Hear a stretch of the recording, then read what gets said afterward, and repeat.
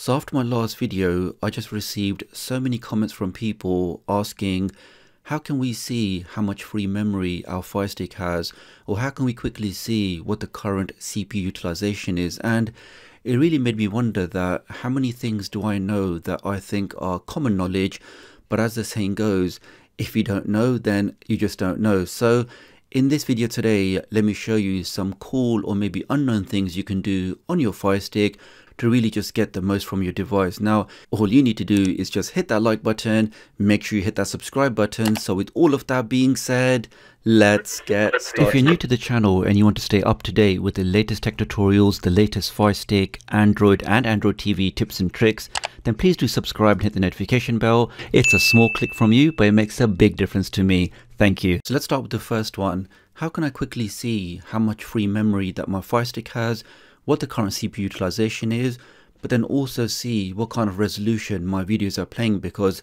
sometimes you think you're watching something in 4K, but in fact it's just 1080p. Now the easiest way to do that is to use the developer tools menu, because that comes with its own built-in system X-ray. Now to get that on your device, just go over to search and just type in DEV. As soon as you get to the V, you see the option for developer tools menus. That's the application here, so let's click on that. So install that onto your device, and when you open it, it looks like this. So let's now click on the developer tools menu, and we have the option there for system X-ray. Let's turn that on, and now we can see at the top exactly how much free memory my device has, and we can see it has around about 230 meg, and we can also see those 4 bars there, which is your quad-core CPU, so you can see exactly what each of the cores is currently doing and how busy or active your device is. Now the other thing we can enable in here is the advanced options. Let's turn that on, and this will now show you from a multimedia point of view exactly what resolution, what codec, what frame rate a video is playing. So let's leave both on. Let's now press the home key. Let's say for example now if I open up YouTube, and let's pause that for a second. Here we can just confirm that this video is using the VP9 codec. It is running at 4K resolution at 23 frames per second, and we can also confirm in the system X-ray that my remote control for my 4K Firestick is currently at 68% battery, or that's how much battery I've got left on my device. It's a great application and a quick way to see exactly how busy or active your device is.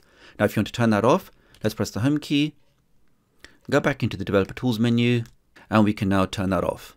Let's back out of that. The next cool thing we can do on our Amazon device is to mirror the screen. So that means anything you have on your smartphone or tablet, you can beam that display directly onto your Firestick without installing any third-party software. Now the easiest way to do that is if you hold down the home button and click on mirroring. This then enables a display mirroring. So all I need to do now is open up my Android phone, select the option to Smart View, which is what it is on Samsung phones. Click on that, and I now see my Firestick in the list. I can now click on that, give that a second, and there we have it guys. So now wherever I'm looking on my phone, as you can see, I'm just browsing my website, and wherever I click on, all of that display is being beamed directly onto my Firestick, and that it is once again without installing any third-party software. And the reason why I keep saying about the third-party software is if you want to mirror your iOS device, so your iPad or your iPhone, you do have to use some third-party software. Now the easiest way to do that is just use your voice and say the word Air Screen. So this is a completely free application. I can click on that, click on download. Let's open that up. Let's click on start now. That's now started. I can now get my Apple device, click on screen mirroring, and we can see at the top I see the ASAFTMM.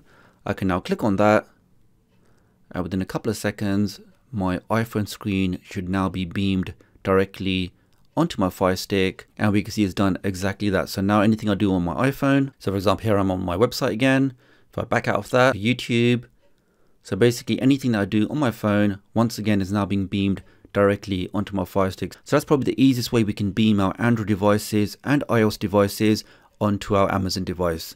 Let's back out of that. The next tip is all about this. Can you guess what it is? So that navigation sound can actually be turned off, and the easiest way to do that is just go to settings, go to display and sounds, go to audio, and click on this. Let's now press back button, and we can now browse through our Firestick without that horrible clicking sound. So it is a simple tip, guys, but again, if you don't know, you don't know. Let's back out of this. Next up we have, how can I quickly close my background tasks or my foreground tasks with one click? Well, now you guys know how to see the free memory. We can see we have just over 600 meg. I now start the fast task killer, one click, that flushes all of those applications, and we have just under, we have 1 gig of free memory now. Now some quick points about this application, because as you guys can see, there's really not much to it, just one click, it flushes all of those things that can flush out, and you're pretty much good to go. Now some of the questions I received on this, let me just clarify them now. So no, this application does not terminate your VPN. So if your VPN is running and you open this application, you can go back to your VPN and you'll see that the VPN has not been terminated. And probably the most common question I received on this was, how does this application differ to the background apps and process list? Now I actually reached out to the developer of the application to ask that, why does the application always show so many applications running where I know 100% I've not started those applications? And I'll actually put his response on the screen, but essentially he was saying that on Android, even if you don't actually start these applications, they're still allocated a small amount of RAM, which is why when you open up his application, it does show that so many more things are running, even though you didn't start them. And even when you full stop them, you'll notice that you won't actually get much RAM back because they weren't properly started anyway.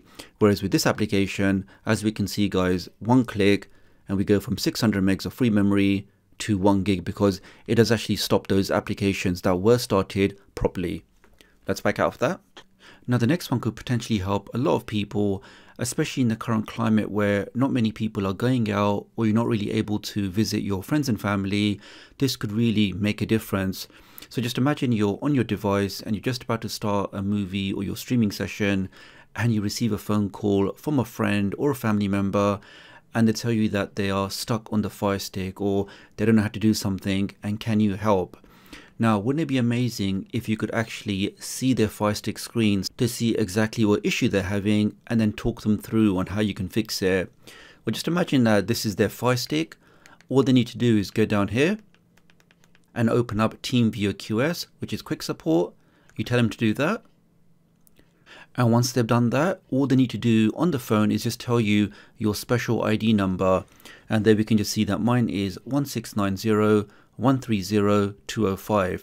Now on their Android device or on their Windows computer, I think there's pretty much TeamViewer clients for all of the different platforms. All they need to do is open up TeamViewer. So let's just say that's their device over there. They can now open up TeamViewer on their device.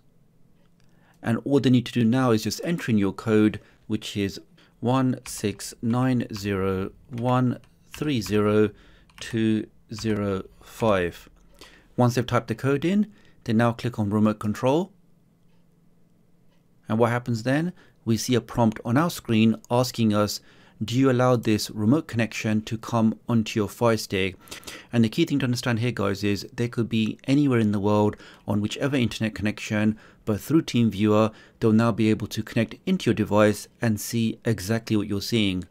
So what I can do now on my Firestick is click on allow, and let's see what they see on their screen.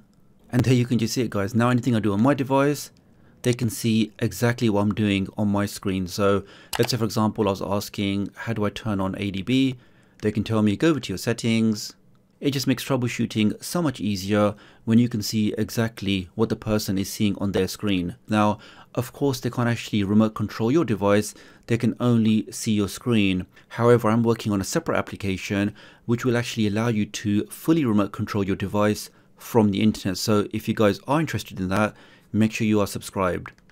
And here you can basically just talk them through, clicking on things. They can see your screen. So that's how easy it is to share your screen with anybody on the internet, as long as they've got your connection ID. And again, if you do have people that are regularly stuck on their Firestick, installing this TeamViewer QS on their device will just make that troubleshooting so much easier. And there will be a new tutorial page on my website which will show you how to get all of the software or all of the applications mentioned in this video. So that's all for this video, guys. Many thanks for watching.